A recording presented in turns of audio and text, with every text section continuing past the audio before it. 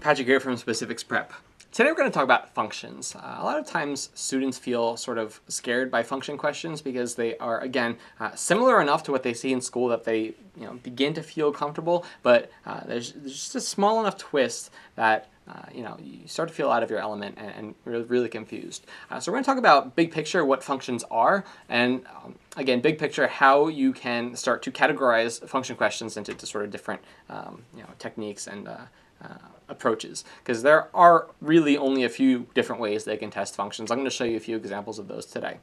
Big picture though, a function is simply a way of turning an input into an output. That's all it is. Very, very simple example. Probably the first function in history was a farmer said, you know what, for every 50 seeds that I plant, I get enough food for 3 weeks, right? That's 50 to 3. And I said, well, if I double that, I don't quite get 3, maybe I get, 7, right? Like I don't get quite a double, I get a little bit more.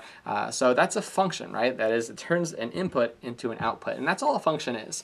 So it's really important to realize that there are only 3 things they can really ask you about on function questions. They can ask you about the number that goes in, they can ask you about the number that comes out, or they can ask you about the function itself. And they'll generally give you 2 of those 3 things and just ask you about the third. So we'll see examples of a few of those in a second, but just wanted to preface the whole discussion by saying there are only 3 things you really need to worry about the function questions: the input, the output, and the function itself. Okay, so the rest is just notation. So let's take a look at a few examples. Okay, so we're going to start with a basic function question. This is number 11, but remember, gradients start on 9, so this is the equivalent of a number 3. And this one says if f of x equals x squared plus 3x plus 5, what is the value of f of 4? And the majority of students who see this question feel very comfortable with it because they're basically saying, here is the function right here, and they want to know what the value of the function would be if you put in a 4. So this is an example of them sort of, again, if you look at the process, we have the input, we have the function, and we have the output. They're giving you the function, right? And they're giving you the input. So this is a very common scenario. They're giving you the input, they're giving you the function, they want to know the output, right? So this is easy, right? We just take this 4 and we just plug it in wherever we see an x, right? We're replacing the x with a 4. So it'd be 4 squared plus 3 times 4 plus 5, right? Nothing too revolutionary there. So 16 plus 12 plus 5. That's 17 plus 16 is 33, right? Okay, just put in 33 here, bubble in, and we earn 10 points. Not a problem. And like I said, this is very similar to what students are used to seeing, so this shouldn't feel too unusual. The next question, however, starts to mess around with that idea. So let's look at number 14. Again, this is 14, but starting on 9, so this is medium, sort of on the cusp of being a difficult question. And it says the function p can be used to predict the population in millions of bacteria in a cultured dish after t minutes. Right? If p of t equals negative x squared plus 10x plus 7, after how many minutes will the population be 7 million bacteria?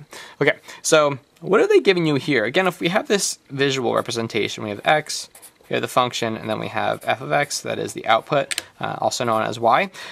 Which components are they giving you here? Obviously, they give you the function, right? So they're giving you they're giving you the middle component, and they're also saying after how many minutes will the population be 7 million bacteria?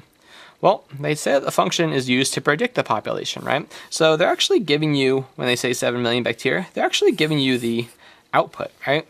So in this case, they're giving you the function and the output and asking you to find the input, right? In the previous one, we saw that they were giving you the input and the function and asking for the output. So there's a huge difference, and that sort of throws a lot of students for a loop. But I'm going to show you how to do those, and it's really not that bad. If they give you the output in the function, just set the function equal to the output and solve for the variable. All right, it's really simple. So here it says it's in millions and we're looking for 7 million. So we're going to set this entire function equal to 7, right? So 7 equals negative x squared plus 10x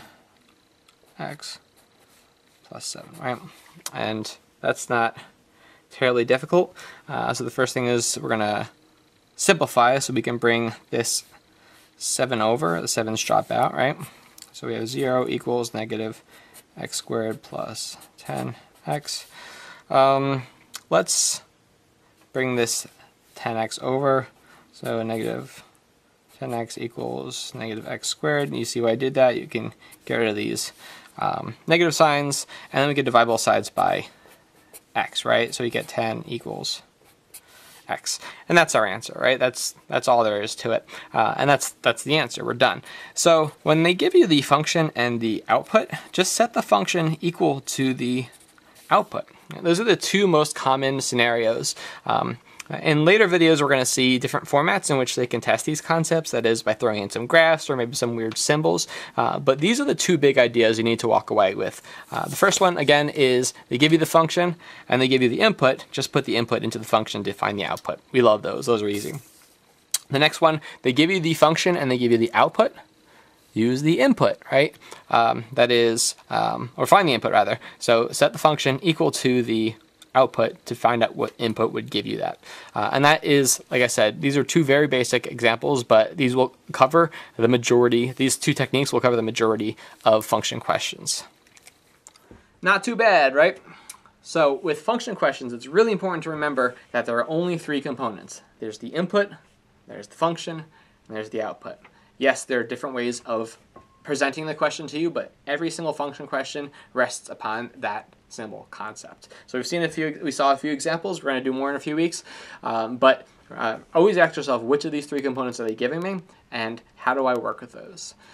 All right, good luck. If you have any questions, feel free to drop me a line. Bye.